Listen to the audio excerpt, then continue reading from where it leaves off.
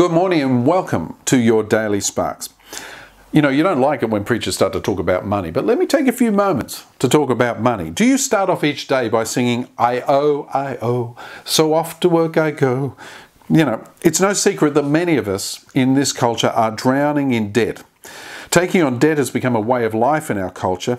It's the newest addiction, but the result, instead of living in the future, we finished up paying for the past.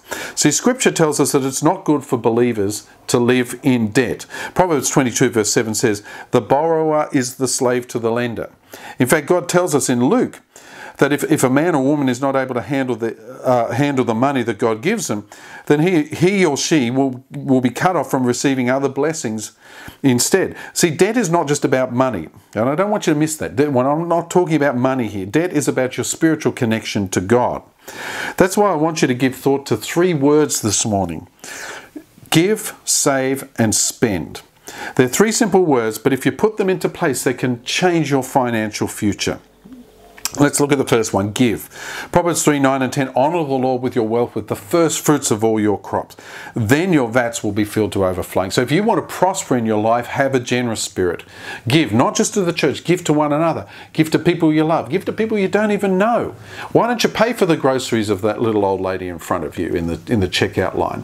Why don't you give more to church so that we can impact our community more? You know, years ago I had no money, and we were down to our last little bit, and I just said, Lord, I'm just going to keep giving. And I believe that I actually gave my way out of debt, and you can as well, by having a generous spirit. I'm not talking about give to get. This is not a prosperity doctrine. I'm talking about having a generous spirit. Now, the next thing is save. See, a portion of every dollar that you earn, you should save a portion of every dollar that you earn.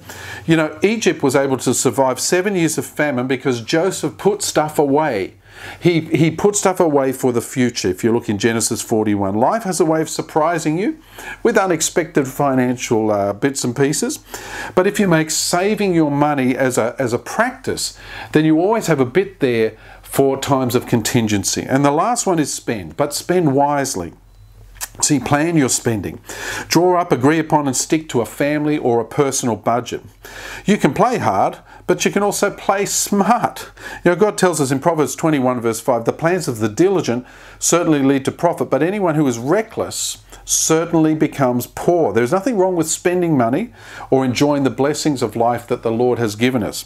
But we need to do this with wisdom and with restraint. So let's think of those three words today: give, save, and spend. Because if you do those correctly, then your financial future is assured as you trust the Lord. God bless you. Go forth and be faithful and honourable in your finances, and we'll see you tomorrow on Sparks.